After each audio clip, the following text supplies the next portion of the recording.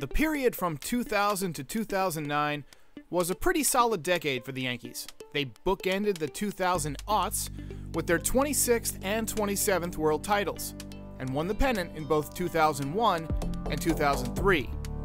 The middle years were lean in terms of championships, but thanks to an influx of great moves by Brian Cashman, the Yankees did a whole lot of winning. These are the 5 best trades from 2000 to 2009.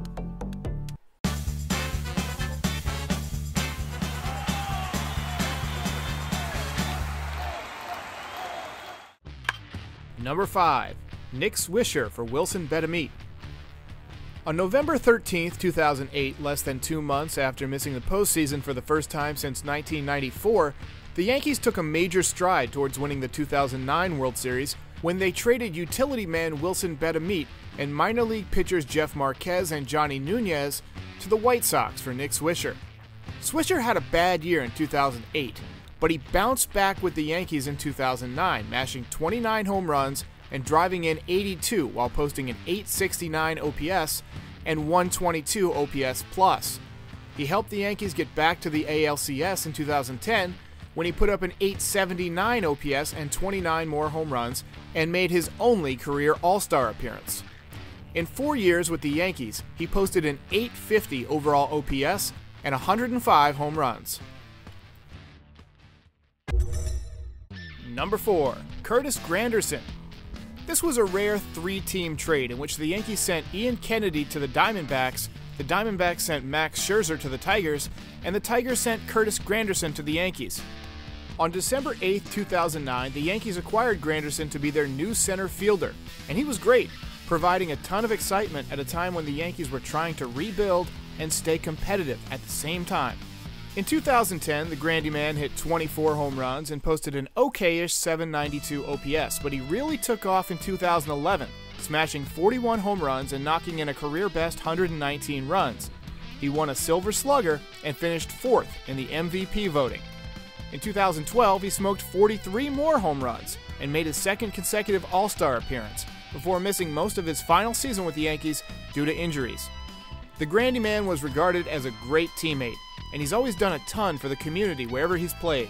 In my opinion, he's going to be a great Major League manager one day. Number 3. Shawn Chacon for 2 prospects. The Yankees were underperforming badly in 2005, opening the season 30-32. But mid-season acquisition Shawn Chacon, who was 1-7 with the Rockies, stepped in to help the Yankees win the division. There isn't a ton of footage of Shawn Chacon as a Yankee, but he stabilized a Yankees rotation that featured Randy Johnson, Mike Mussina, Chien-Ming Wang, and the legendary Aaron Small, who was 10-0. Shawn Chacon pitched 6 2/3 innings of 4-hit, 2-run ball against the Angels in his only postseason appearance of his career with the Yankees. But if you were around to watch that season, you know the Yankees couldn't have even made the playoffs without Shawn Chacon. Number 2. David Justice for Ricky Leday. Twitter legend and one-time Yankees prospect Ricky Leday never quite panned out as the superstar he was projected to be, but he did help the Yankees beat Kevin Brown in Game 1 of the 1998 World Series. In 2000, he was traded for an aging David Justice, who absolutely raked as a Yankee.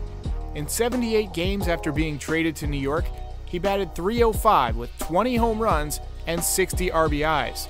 He won the 2000 ALCS MVP against Seattle, picked up a World Series ring, and then had a solid year in 2001 before being acquired by Brad Pitt and Jonah Hill.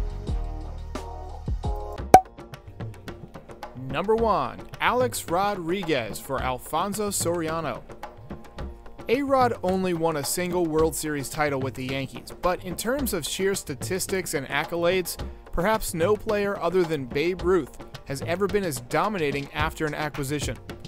In his years with the Yankees, Arod hit 351 home runs, won 2 MVP awards, made 6 All-Star appearances, and carried the Yankees to the 2009 World Series title.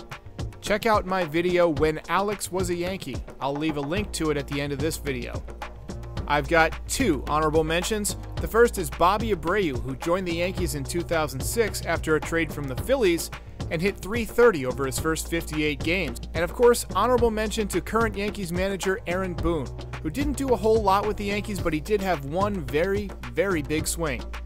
Who should be in the best trades from 2010 to 2019? Tell me in the comments, and I'll see you next time.